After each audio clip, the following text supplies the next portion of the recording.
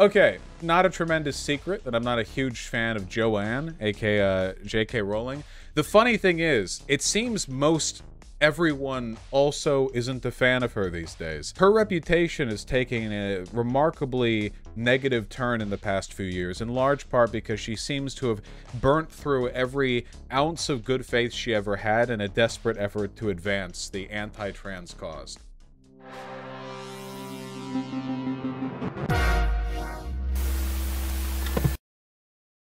If you look up J.K. Rowling, anything, any news story, anything going on with her, it's about trans people, and a lot of it is being covered in a negative light. So, for instance, if you were to Google J.K. Rowling right now, you would find out that she just released a book, which is over 1,000 pages long, by the way, and that book is about a person being canceled online and doxxed because people online accuse them of being transphobic. We have a self-biopic here coming out from J.K. Rowling. And by the way, I've looked through a lot of media covering this, mainstream media, you know, NPR, whatever, New York Times, Washington Post. A lot of people seem to be making fun of her for it a little bit. You know, you can see the writers at the at their desks like cracking a smile as they're like, "Oh, all right, well, she's at it again." I mean, everything's gone wrong for her, really. Her credibility diminished, her charitability gone, her subsequent movie series, you know, far less attention the Harry Potter stuff got. They didn't, you know, she didn't even go to that Harry Potter actors reunion. You know, it's downhill. That's what I'm saying. But I wanted to talk a little bit about this book because it's truly fantastic stuff right here. For anyone who wants a full repeater on how bad J.K. Rowling is, watch the Sean video on Harry Potter. Great video. Really, really great video. But yeah, it's remarkable how overwhelmingly she's committed herself to this one position. So anyway, J.K. Rowling's novel, The Ink Black Heart, reportedly features character canceled online for being transphobic. How relatable. Now, this actually gets funnier. Doesn't take a great pair of detectives like Cormoran Strike and Robin Ellicott, those are the characters in the book, to figure out J.K. Rowling's latest novel may be a case of art imitating life. The Harry Potter creator's latest novel, The Ink Black Heart, the sixth installment in her ongoing crime series, which she pens under the name Robert Galbraith. By the way, Robert Galbraith, the creator of conversion therapy for gay men. In case you were wondering where she got the pen name from. She says she... Why does she say she chose that name? I mean, it's like choosing like Adolf Hitler or like Goring or something. It's not exactly a common name. Ah, yeah, here we go. Why did Rowling call herself Robert Galbraith? Her pen name was picked deliberately. I chose Robert because it is one of my favorite men's name, because Robert F. Kennedy is my hero, and because mercifully I hadn't used it for any of the characters in the Potter series or the Casual Vacancy. Yes, my pen name is Benito Mussolini. I've always liked the name Ben, and Benito adds that ethnic flair that I've always thought would sound nice alongside the Ben, you know? And as for Mussolini, I don't know, I think it sounded nice, smiley face. Yeah, it's Robert Galbraith, really. Yeah, it's the creator of conversion therapy, linked up gay men's brains to electricity. You know how it is. Fantastic stuff there. But anyway, it gets funnier. She's the absolute master of no plausible deniability, despite her best efforts. In the novel, a popular YouTube content creator named Eddie Ledwell is met with a wave of backlash online after her work is deemed racist, ableist, and transphobic. As a result, the character was, quote, doxxed with photos of her home plastered on the internet, subjected to death and rape threats for having an opinion, and ultimately found stabbed to death in a cemetery. Throughout the novel, Rowling takes a clear aim at social justice warriors and suggests that Ledwell was a victim of a masterfully plotted, politically fueled hate campaign against her, the outlet also notes. If any of that sounds familiar, it's because Rowling herself has been blah, blah, blah, blah, blah. We know how this goes. Still, on the blog The Rowling Library, Rowling maintained any similarities between her own life and the Ink Black Heart are just coincidence. Unbelievable. She spends years melting down on Twitter and is like, she writes a just like through tears, teeth clenched, writes a 1,000-page vague post on a person being accused of being transphobic and being harassed, seduced, what have you. Total coincidence. Absolute coincidence. No relationship whatsoever. I have never created a book, and this book certainly isn't created from my own experience, you know, with a view talking about my own life, she wrote. That doesn't mean, of course, that your own life experience in the book, wink. Oh yeah, this wasn't inspired by my own experiences, but that doesn't mean it hasn't happened to you, fellow warriors for biological femalehood. Wink. I would like to be very clear, I haven't written this book as an answer to anything that has happened to me, she continued. Although I have to say, when it did happen to me, those who had already read the book in manuscript form were like, "Are you clairvoyant? Ah, it's like she's a witch who goes to Hogwarts." I wasn't clairvoyant, yeah, it was just one of those weird twists. Sometimes life imitates art more than one would like. So earlier I said that she wrote this through tear-stained eyes with clenched teeth. Okay, content warning, alright? Because this is, if you have weak guts that can't withstand being busted, this might be too funny for you, alright? This is not joke, it's not joke, alright? These are transcripts from the book, posted by Nathan J. Robinson, thank you. I realize J.K. Rowling's new novel may seem a bit long at 1,200 pages, but a good portion of the space is taken up by fictitious mean tweets. So here we have, I am Evola Julius, calling this person a shallow bitch in Twitter format. In a book, by the way. In a book you could buy physically at a store, we have Twitter formatted inserts. She knows Evola. I'm sure she's a fan. Into the book itself. Which, of course, since they're meant to represent the abuse being delivered to the totally innocent and impugned, maligned, allegedly transphobic character, you know, they're full of abuse and hatred and blah-de-blah. Okay, so that's, in my opinion, pretty embarrassing. Like, one of the most famous authors of all time. And it's like, we're literally formatting tweets in the thing. However, it only gets funnier when you realize there are a lot of them. A significant portion of this book is written in tweet format, not mad. Vaush, this is mental illness. This is absolutely mental illness. Not mad. J.K. Rowling is here with a new top seller, and she wants you to know that there is no chance whatsoever that she is mad. Not even a little bit. Nathan J. Robinson followed this up. That's, how many images is that? That's 4, 5, 6, 10, 14, 18, 22. Great. By saying, I'm weary of taking screenshots, but rest assured plenty more pages of this book are taken up almost entirely by tweets. Fantastic. I'd like to believe I'm at least partially responsible for this, you know. I don't know if I am, but I want to believe it. I skipped by this, by the way, but this book, this physical book printed on physical paper, includes tweet deleted in its formatting. I don't even know how to satirize this. She was one of the most famous and beloved authors in human history. A billionaire. Single-handedly changed culture, wrested it, and pushed it in a new direction with her young adult fantasy fiction. And this is where we are now. J.K. Rowling's Twitter feed is full of 100-like tweets of her getting brunch with people who are meeting together to say that they don't like trans women. And the only time she gets any kind of signal boosting is from conservatives who retweet her when she complains about being canceled or harassed by people who are offended by her disdain for human rights.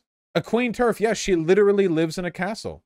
It's brilliant, folks. It's truly fantastic. God, I hate rapping wait, sorry. Check your phone, I've texted you. This new Homestuck art looks like shit. Ha!